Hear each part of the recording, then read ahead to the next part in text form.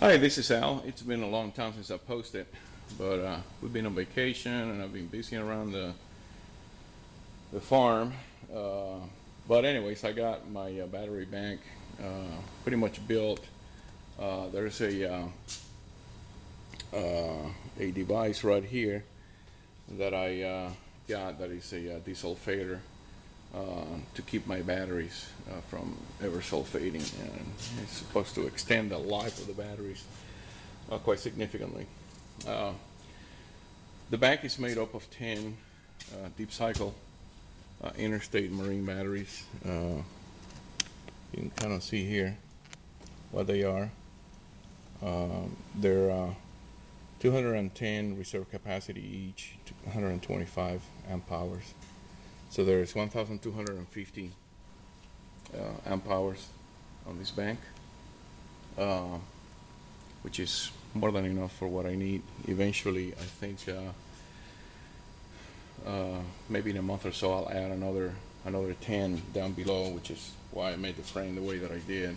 As soon as I can clear out that space, and I'll put the rest down there. That'll give me 20 batteries and 2,500 amps of capacity.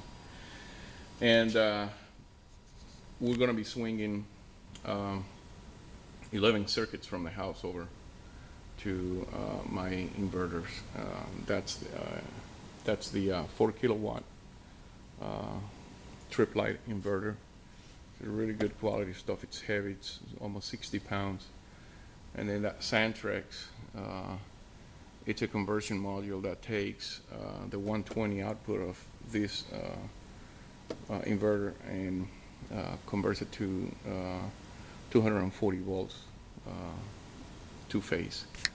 So that'll power my well pumps and anything that I have in the house that runs up to 40. I've been doing a little bit of work here. As you can see, I got my disconnects and for the inverters and for the battery bank. Kind of been cleaning it up quite a bit. My batteries, as you can tell, are really fully charged right now because I don't have anything really going on with those.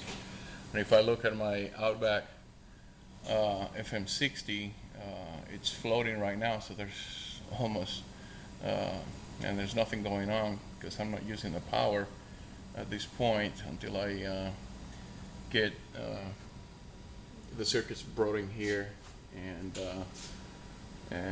have my home, essentially most of my home is going to be running off the solar, the wind, and the battery banks. Once I add, probably within a month, I'll have the other 20. So I think we're almost there, pretty close to it, and I just wanted to give you an update of what's going on. I'll show you in the next video uh, what we've done with the solar panels as far as the Harbor Freight panels. Those are done now, and I'll show you why we needed this guy and how that's working. Take care.